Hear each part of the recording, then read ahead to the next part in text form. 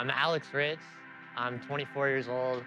I've been skating for a decade and some change, and I'm from Crowley, Texas.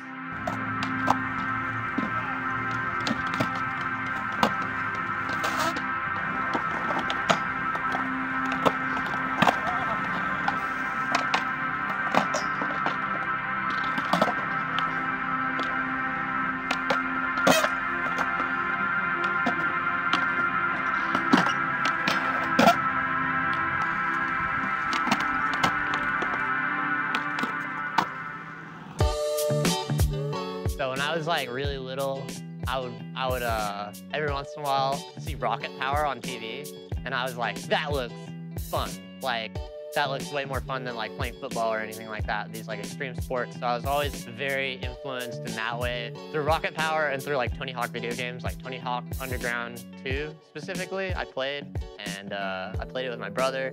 And then eventually got a skateboard when I was like 10 or something, and it was like a plastic Walmart, horrible. And my mom like didn't want me to ride it without a helmet, and it wasn't really like skateboarding until like I discovered like some of my friends like in like elementary school started skating, and then like one of them could do an ollie, and that was like I like made him teach me how to do an ollie, and after that it was like game on. Like I think I was 13.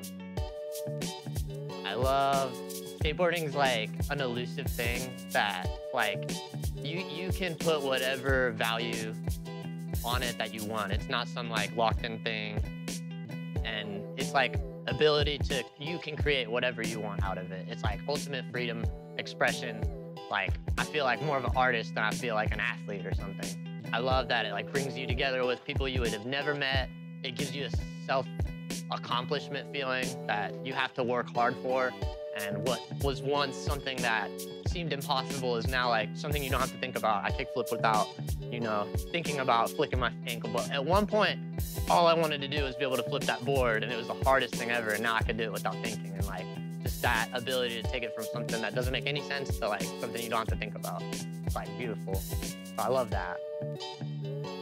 So I thought about this, and like really early on, I was like looking into skateboarding, and I was watching all of the like old videos, and I fell in love with Rodney Mullen's Almost round 3 part or whatever. Like I thought I knew what skateboarding was. Like, you know, you watch Tony Hawk do a 900, and you watch people jump down stairs and stuff, and like that's mind blowing. But then to watch someone like do a half kickflip to a Casper slide 360 out, like that's not, I already knew skateboarding was like this crazy thing, but that just exploded my brain, and I was like, stuff like that didn't make sense. Like the Fancy Lad crew, like all that stuff can seem like really cheesy to some people, but that's just like the like creativeness of skateboarding. I love that kind of stuff from skateboarders. So Rodney Mullen inspired me like crazy. Flash forward to now, these new dudes that are coming up, like Cater and what's that dude, T-Funk?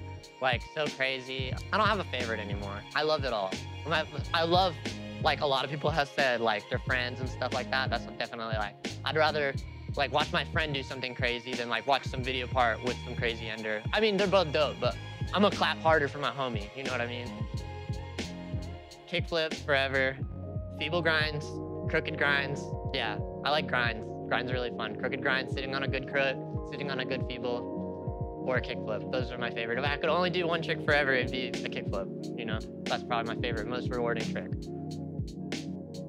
My friend Diego, specifically, he likes to switch it up, like, all the time, and I can't do that. Like, I have to skate the same stuff. Like, I skate pretty much exclusively Vans, and if I have, like, one shoe that works, I'll stick with it, and I'll buy the same one over and over and over. So I'm very, like, easygoing with that kind of stuff, and I try to, like, keep with, if it's working, like, don't change it. So I just like, you know, like loose-fitting clothing and like a pair of Vans. Like, I don't know, I'm pretty like easy with that stuff.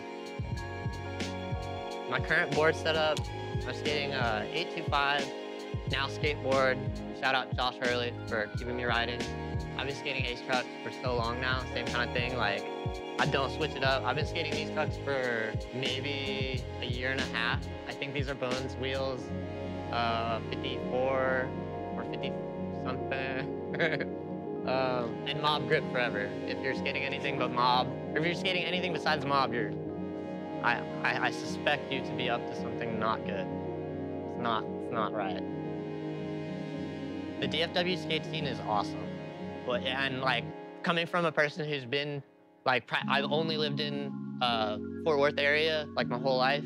And so I watched as like a youngster, seeing like Rhythm Skate Shop and Index and like all those dudes that come with those like places like grow, and like those guys are still around, but now there's like so many younger people like are coming in, and like there's like so many more skate parks, so many more skate shops. Like I'm very jealous of any new up-and-coming DFW skaters, because it used to be a lot harder to get gear. It used to be a lot harder to go skate. And so it's amazing to see it blossom into the scene it is now. It's amazing. When you go to like hit a quarter pipe or something at a skate park and you slip out, it's been, you know, you see rollerbladers there. When there's rollerbladers, when there's scooter kids, I'm not like judging anybody for riding any kind of different thing or anything like that, but if they're genuinely like being unaware, like kids at skate parks, that's annoying. Like cops being judgmental or disrespectful to you just because you're like skating on private property. But I get it, it's illegal, so they, you know, whatever, do your job. But if I'm giving you respect and you're being a jerk back to me, it's just, that's a pet peeve of mine, you know, because I'm never trying to like give anybody negativity, but then they give me negativity. So I don't know. Something I would love to have like unlocked is backside 360 kickflips, down stuff. Like I can do them on a hip, sorta. They don't look the way I want them to look, but when you see like someone, just a back three down something alone is awesome, but then you see the kickflip in there, it's just like insane. Like that's an insane trick. I wish I could do that. I could take it or leave it. Sometimes you need it, you know? Sometimes you need it. I'm not gonna say like, you can never skate, you can never, you know, wax the ledge, or I'm not that kind of a person or anything, but like, if I personally find a ledge or rail to be a little too sticky, I'll wax my rail, or I'll wax my trucks or board before I wax the rail, if there's other people there.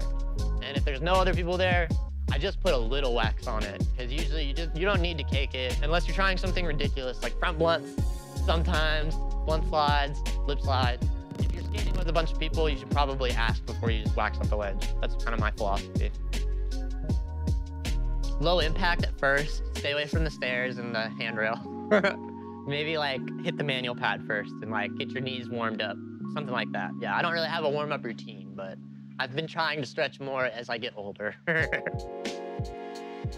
I think I'd been skating for 2 years and I was like getting a little cocky. I like learned varials and I was like trying to varial off some ledge. This silliest trick, if I could take it back, I would. But I just really wanted to do this trick, and on the 13th try, my friend kept count and it reminded me it was the 13th try. I landed weird, fell back on my arm, and my elbow snapped in half. And like, I didn't realize what happened. I had like the, shock? You go into shock or whatever, and I tried to bend my elbow and it like, it tried to bend and it popped and it went back and I freaked out. And I went to the hospital. It was this whole thing. I think I couldn't skate. It was the first day of summer, and I was like 15 or something. It was horrible. It was horrible. I was so bummed. I've been very lucky to avoid a lot of injuries. I just try and like calculate the risk a lot more carefully nowadays. But yeah, injuries happen with skateboarding. It's just the way it is. If I didn't have skateboarding, I feel like there would be whatever skateboarding brings me, and I've been doing it for 10 years, and so there's a reason I keep doing it. Like, it makes me feel good. And if I didn't have that, I would feel like when I don't skate for a week or something just because of life, I feel like, not depressed, but you know, just like something's missing. And yeah, I don't know, I can't stay away. I just can't. I like street tacos. That's my favorite food, probably. I like street tacos. I like spicy food. I'll listen to just about anything, but I like a lot of like older rap music, kind of, like Wu-Tang Clan and stuff like that. I do like some new stuff. I like a lot of electronic music. People probably don't know that. I like a lot of different kinds of music. Smoke DMT. No, I'm just kidding.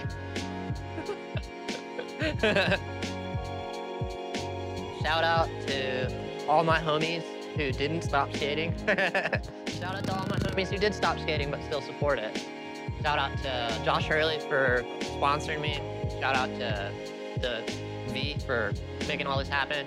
Shout out to anybody watching this. Shout out to anybody starting skating that is struggling. Don't stop. if you're watching this and you're first starting skating, or if you're just starting skating or whatever, you know, it pays off. You know, like you could. I remember the first time I ever went to a skate park, I wanted to leave because I felt very uncomfortable and it felt like I was not really welcome. And I don't want anyone who's like starting skating to feel like they're not welcome. Like, as someone who's been doing this for as long as I've been doing it, I've seen and been treated like differently for not being like on a level of skateboarding. And that's unfortunate that it's like that sometimes, but just know there are good people out there who get hyped just watching like someone learn how to ollie or drop in. Anytime I see a kid trying to drop in or whatever, I'm hyping them up, you know, like don't feel discouraged by people who are jerks to you at skate parks or anything like that. That's my only advice to new people to skateboarding. Just stick with it. It pays off. Dude, thank you. I love you, Mom.